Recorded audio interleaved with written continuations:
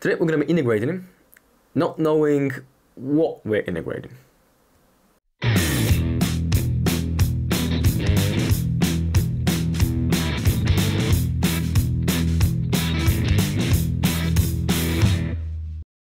Okay guys, so we are supposed to evaluate the integral from 2 to 3 of f of x all over f of 5 minus x plus f of x dx, not knowing what f of x is. That's gonna be really funny. Okay, so, well, how are we supposed to solve this problem? We don't even, we're integrating, not knowing what we are integrating, so what the hell? Well, let's first of all rewrite this problem here, a little bit more bottomer.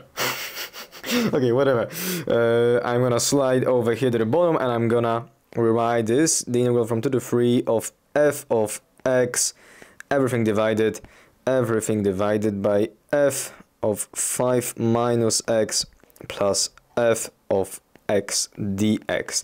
I would like to set this integral we're supposed to evaluate equal to some I, because, well, why not? Yeah, I'm just gonna know its value, yeah? And I would like to do some u sub, because, well, why not? Let's try and do it, yeah? So I would like to make a u sub of this 5 minus x equal to u. Yeah, so I would like to make a u substitution there. That's gonna be 5 minus x equal to u, which will give me negative dx equal to du. And as to bounds of integration, that's gonna be like this. So when x is equal to 2 for the lower bound, u will be equal to, well, 5 minus x, which is 3, And then when x is equal to 3, u will be equal to 5 minus 3, which is 2, yeah? So those bounds of integration don't really change, they just kind of flip, yeah? They flip around. And so after this substitution, we are gonna get the integral from 3 to 2 of f of, and now it's gonna be, well, x is gonna become 5 minus u, so 5 minus u here all over f of.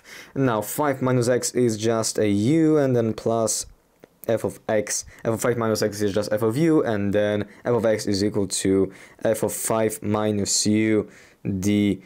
However, du was equal to negative dx, so it's gonna be negative du as well. Well, we only change the variable, the numerical value of this integral doesn't change. It's still equal to the same plane, all y I, nothing changes here.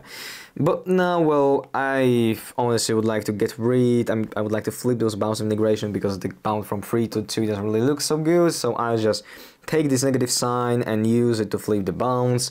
So let's do it. I'm not even gonna be writing this thing, I'm just gonna delete this negative sign and move the du here a bit, and I'm just gonna rewrite those bounds nicely from 2 to 3, lovely. So those two integrals are still both equal to I. But now you see this integral right over here, it's in terms of u, but I'm thinking, even though it's in terms of u, this denominator right there looks very similar to the denominator in this integral. Yes, this f of 5 minus x plus f of x looks very similar to f of u plus f of 5 minus u. The only difference is that here we've got an x variable and here we've got a u variable. So let's just take one of those, let's say this integral, and change those, and lovely, lovely, change those variables, change this u to an x, and let's add up those integrals together, yeah?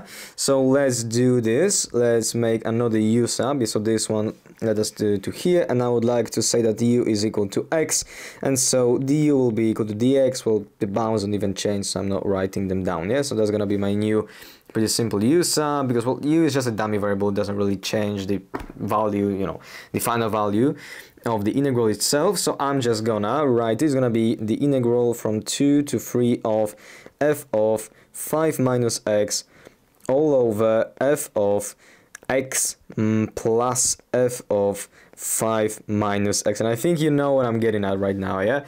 So I can now just take those integrals, this one, and add them up together, yeah? So what I'm going to be adding up is, let me maybe copy this guy here because I'm just too lazy to write it down once again, and this guy as well. We know that both of those integrals, without a doubt, are gonna be equal to I, yeah? So only variables change, no, nothing else, yeah? So after adding all of this stuff together, I'm gonna be left with the integral from 2 to 3 of, is gonna be f of x plus f of 5 minus x on the upper side of the equation, in the numerator, and then f of x plus f of 5 minus x in the denominator. That's equal to double the I. Well, as you can see, this denominator and the numerator are perfectly the same, so you can just go on and cancel those out. This entire thing is going to be equal to a 1, and so we get that the integral from 2 to 3 of 1 dx, I forgot the dx here, is equal to double the amount we wanted to calculate. And so the amount we wanted to calculate from the very beginning, so the I is equal to, well, the integral of 1 dx between 2 and a 3 is just equal to 3 minus 2, so 3 minus 2 and all over 2, because I got rid of this 2 here, I divided both sides by a 2. And so we get our final result, which is our integral equal to 3 minus 2 over 2, which is a half. I'm going to write it down right here. Our integral is equal to a half.